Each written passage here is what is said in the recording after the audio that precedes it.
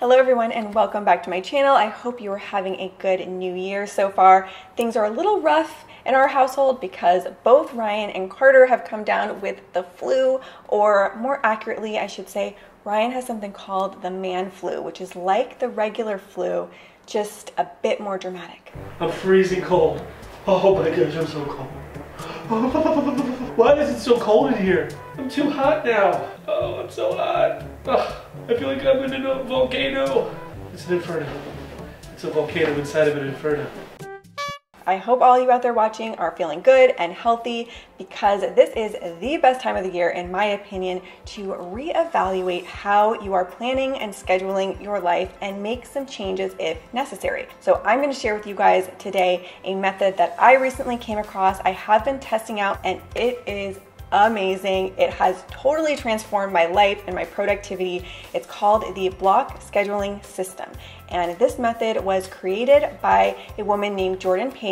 She is a YouTuber, she's a mom of 6 kids, has multiple businesses, and really seems like she has her act together. So I'm going to link to her website and her video down below if you want more information. I'm going to be giving you guys an overview of the method, my experience using it, and also some modifications that I've made that I feel for me has made it even more effective. I have so many videos coming up on the topic of productivity, organization, cleaning, all that kind of stuff. So make sure you are subscribed so you don't miss that. And with all of that said, let's jump into the block scheduling method. So most of us out there, myself included, schedule their life either task by task or hour by hour. And the block scheduling method, as the name implies, has you scheduling out your days block by block. So these are time blocks that are between 2 to 4 hours long, where you set up different task buckets, things that you do during those time blocks. And an analogy that she used that I think is really effective in kind of understanding this is, think about back when you were in school and you were in your classes. When you were in any particular class, you're focused on that subject, and when the bell rings, you pack up your stuff and you move on to the next class. So we're going to apply that same method to scheduling our days. And I'm going to show you in particular what my block schedule looks like right now, so it's gonna make a lot more sense when you see it in practice. But I do just wanna say, overall, the main benefit I've found from this method is I feel like my days now have a lot more structure. It is so much easier to plan my days because I know where each task goes and I know that they're going to get done. So the time blocks that she recommends setting out are between 2 to 4 hours long, because any shorter than that, you're gonna fall back into the same trap of going to an hour by hour daily schedule, and that defeats the whole purpose. So my first time block is from 7 a.m. to 9:30 a.m. and that is what I call my morning block. So this is the time where I make breakfast for both myself and for Carter. This is also the time where I will get myself ready and I'll get Carter ready, and this is the time where I will do a learning activity with Carter in the morning for about 15 to 20 minutes. The next block from 9:30 a.m. to 1 p.m. is what I call my outing block. So this is where I would schedule anything during the day that I need to do outside of the house. So for example, play dates or activities with Carter. I do try to get him out of the house almost every day if I can. So this is the time we will do that. This is also the time if I have to run errands or go to the grocery store. If I have any appointments that I need to schedule, like a doctor's appointment or a hair appointment, I would also do it during this time and arrange for my mom to come over and watch Carter. And the last thing in this time block is I will prepare and eat lunch for both Carter and myself. Time block number 3 from 1 to 3 p.m. is the nap block. This is the time where Carter is napping so I can get some things done. The first thing I do in this time block is I speed clean for about 15 to 20 minutes. So I will clean up all of the mess that has taken place during the mornings. And after that, I will film. So for example, right now it is 2 o'clock on a Friday. So I am filming. It is quiet in the house, very, very rare around here. So I found this is my best time for filming. On days where I don't have to film, I will take the remainder of his nap time to just rest, decompress, go on social media, and relax until he wakes up again. Next time block from 3 to 6 p.m. is my work block. I now have a babysitter that comes to the house Monday through Friday from 3 to 6 p.m. so that I can sit in my office and have a concentrated time where I can get all of my work done. So usually this will be editing videos, planning for videos, answering my emails, and also working on a secret project that I've been working on for over a year now. So setting up this time block has been the most life-changing for me because otherwise I was working very late into the night, and now I have a carved out set aside time during my weeks where I'm getting all of my work done. Next time block from 6 to 8:30 p.m. is the family time block. Definitely my favorite time block of the day. This is where we all get to spend time together as a family. We will hang out, we'll play, we will make dinner and eat dinner together. Also in this time block, I have set aside couple time for Ryan and I, and that's really just focused time where we can get to hang out and talk, because sometimes having a kid, that falls by the wayside, and I think it is really important to have that set in. Next time block from 8:30 to 11 p.m. is my me time. Ryan goes to bed on the early side at 8:30 because he also wakes up really early. So this is a time in the evening where I can just relax, watch TV, read a book. There are some nights where I do have to continue working a little bit in this time block, but I try really hard to avoid doing that so I can have some dedicated time just for myself. I will shower and get ready for bed, and I'm now getting into bed at 10:30 p.m. This time was creeping later and later and later. Now I'm committed to getting into bed by 10:30 with the goal of being asleep by 11 p.m.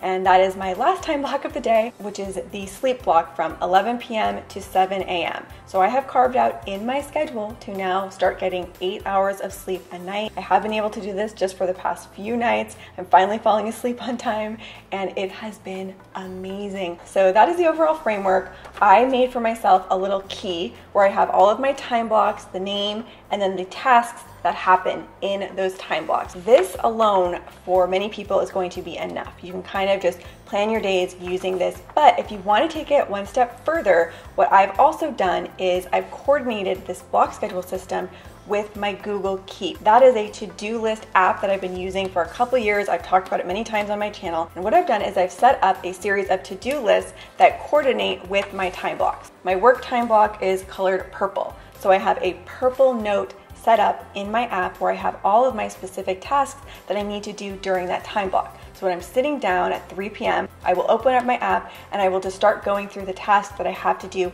during my work time block. But if you prefer to do your detailed planning on paper, I also created this block schedule weekly planner where I have the days Monday through Friday, the times on the side, and then I have my blocks color coordinated out on here so that I can do my individual daily schedule if I have any appointments or things that I need to do on paper. I also put a little meal planner over here on the side where I can write down what I want to have for breakfast, lunch, dinner, and snacks that week, and then just a general to-do list and a to-buy list. So I've been kind of using both, seeing what I like, but overall I am just loving this method so much. Now I'm going to share with you some of the modifications that I've made that's made it work better for me. So in Jordan's method, she recommends having alarms in your phone set for all of your time blocks. And those alarms would go off 15 minutes before the time block is over, just to kind of give you a reminder it's time to wrap up. And then at the end of that time block to signify bell's going off, you're switching to the next time block. Originally, I did have 2 different alarms set, but I found that it wasn't really necessary for me, and so now I just have 1 alarm set for the end of each of the time blocks.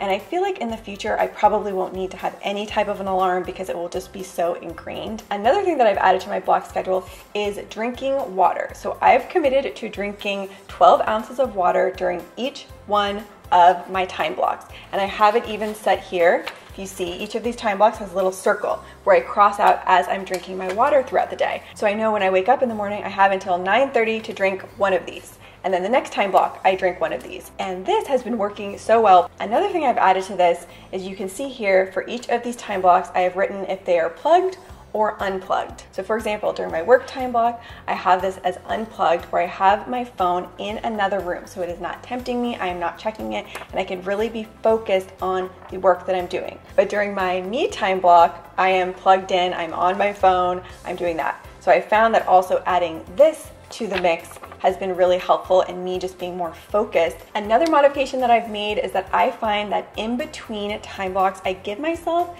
like a little 5 to 10 minute break just to refresh my mind. I think breaks are healthy, especially going between 2 intense time blocks. I just find it's really good for the mind to give yourself little breaks in between extended times of focus. So that is the overview of the block scheduling method along with my modifications that I made. Like I said, I absolutely love this method. I cannot recommend it enough. It's a pretty simple concept, but for me and my life, it just works so well. I find myself being really productive and motivated and just being clear on my days and what needs to get done when. So you guys should definitely try this out. So that's going to be it for today's video. Let me know what you think of this method. If you have any questions or comments on it, leave it down below. Also, if you were looking for more inspiration for the new year and starting new habits, I did a video last week on my 10 habits that I am starting for 2019. Make sure you are following me on Instagram. I'm getting a lot more into posting photos and stories over there. So with all of that said, thank you as always so much for watching, and I will see you soon with a new video.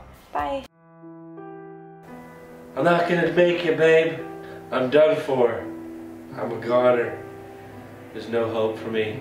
Don't cry for me now. My ticket's already been booked. I'm on that final journey. Thank you for everything you've done. I think I'll miss you the most. What's my temperature? 99. I think you're good now, sweetheart. Oh, all right. Cool. I think football's on. Watch the football.